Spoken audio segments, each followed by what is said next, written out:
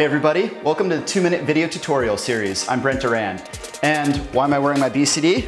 Well, aside from the fashion statement, I get a lot of questions about how to walk down to the beach with your camera rig, or a lot of people will see the clips on the boat and say, hey, so that's actually how you get to the beach. So whether you're walking across soft sand or whether you're walking down cliffs on a half-mile trek across rocks and things to get into the surging ocean, you know, attaching your camera is really important. You don't want to bash it on rocks getting in and out of the water.